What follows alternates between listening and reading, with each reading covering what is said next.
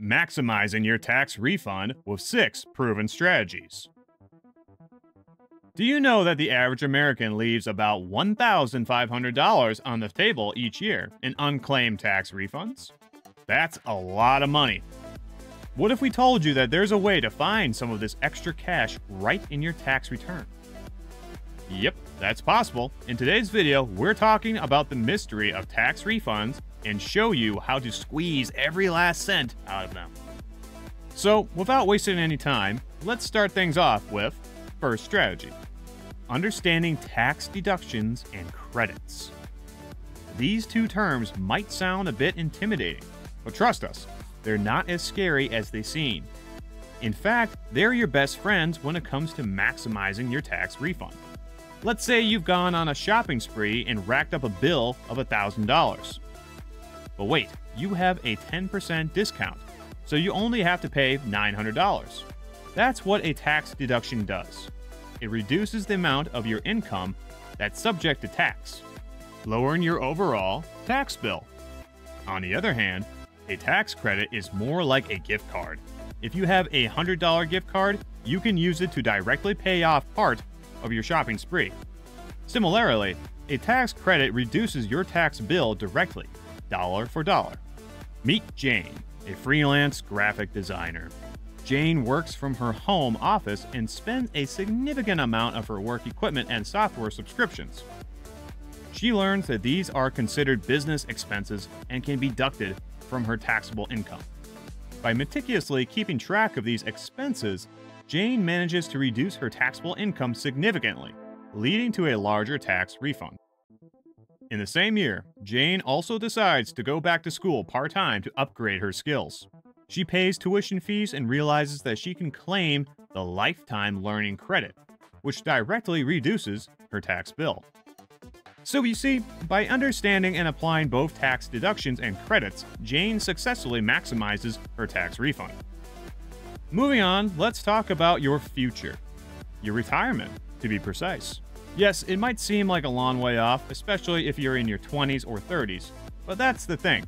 The earlier you start saving for retirement, the more comfortable your golden years will be. And guess what? The second strategy, investing in retirement accounts, can help you maximize your tax refund. When you contribute to certain types of retirement accounts, like traditional IRA or a 401k, these contributions are often tax deductible. That means they reduce your taxable income for the year. So if you made $50,000 this year and put $5,000 into your 401k, you'd only be taxed on $45,000. Pretty neat, right?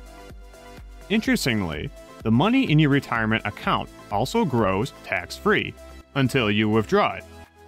That means all the interest, dividends, and capital gains your investments earn won't be taxed as long as they stay in the account. Let's say you're a 30-year-old named Alex. Alex earns $60,000 a year and decides to contribute $6,000 to her traditional IRA. Not only does Alex lower her taxable income to $54,000, but she also sets herself up for a more comfortable retirement. This strategy of investing a retirement account has allowed Alex not to only save for her retirement, but also maximize her tax refund during her working years. Next up, for the third strategy, we have charitable donations. But I give to charity because it feels good, not because of tax benefits. And that's great. But wouldn't it be even better if your good deeds could help you maximize your tax refund? When you make a donation to a qualified charitable organization, that donation can often be deducted from your taxable income. That means if you earned $50,000 this year and donated $1,000 to charity, you'd only be taxed on $49,000. Pretty cool, right? Generally, only donations to registered nonprofit organizations count. So if you gave your neighbor $20 to help with their garage sale, that's a nice gesture. But it won't get you on a tax deduction. Also, you need to keep a record of your donations. Could be a bank statement, a credit card statement, or a receipt from the charity. If you're donating items instead of cash, the deductions is usually equal to the fair market value of the items. So, if you donated a used laptop worth $300, That's a $300 deduction. Like all previous strategies, let's take an example for this one as well. For better understanding. We have Emily, a successful entrepreneur. Emily is passionate about supporting local art and regularly donates to her city's art museum. She keeps a record of all her donations throughout the year. When tax season comes around, Emily itemizes her deductions and includes her charitable donations. This significantly reduces her taxable income, leading to a larger tax refund. Moving on, if you're a student or even supporting a child through school, then this fourth strategy is for you. Education expenses. The IRS offers several tax credits related to education expenses. These credits can help offset the cost of higher education by reducing the amount of income tax you owe. If the credit reduces your tax to less than zero, you may even get a refund. There are actually two main education credits available: the American Opportunity Tax Credit, AOTC, and the Lifetime Learning Credit, LLC. The AOTC is worth up to $2,500 per year for an eligible student's first 4 years of higher education, and 40% of the credit, up to $1,000, is refundable. On the other hand, the LLC is worth up to $2,000 per tax returns, but it's non-refundable. Consider the case of Mark, a full-time MBA student. Mark pays a significant amount in tuition fees, course materials, and other education-related expenses. He learns about the American Opportunity Tax Credit. Although Mark is a graduate student, he finds out that he can still claim the Lifetime Learning Credit. In the same year, Mark also takes up a part-time job teaching at a local community college. Despite earning an income, Mark's education credits help offset his tax liability, eventually leading to a larger tax refund. Next up, we all know that healthcare can be expensive, especially if you're American. But did you know that certain healthcare expenses can actually help you maximize your tax refund? Yep, the IRS actually allows you to deduct certain medical and dental expenses from your taxable income, as long as these expenses exceed a certain percentage of your adjusted gross income, AGI. This includes things like doctor's fees, prescription medications, and even travel costs for medical care. What's the catch? Well, you need to itemize your deductions to claim these healthcare expenses.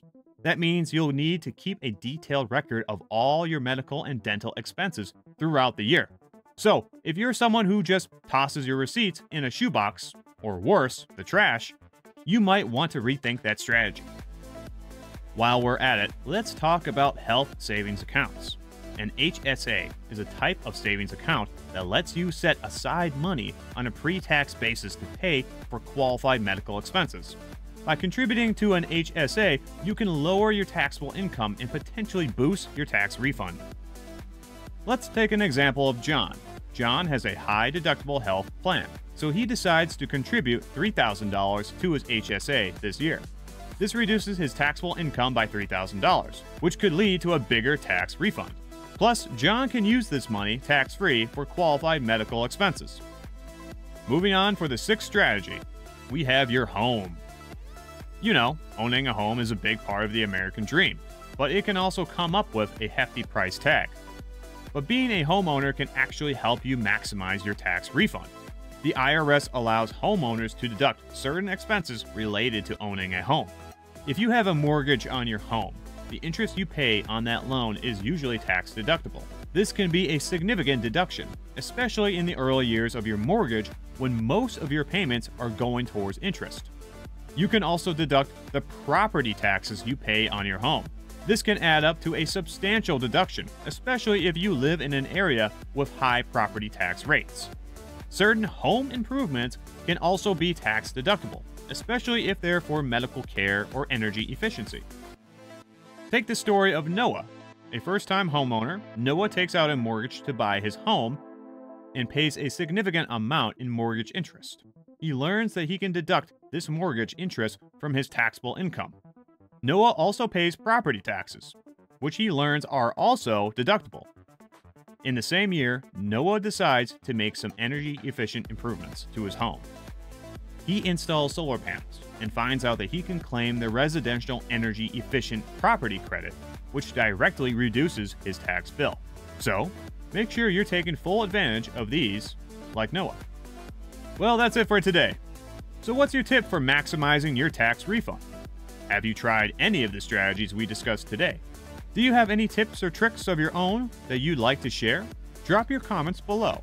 Before you go, don't forget to check out our recent video on Your Money, Your Way, creating a financial plan to your lifestyle.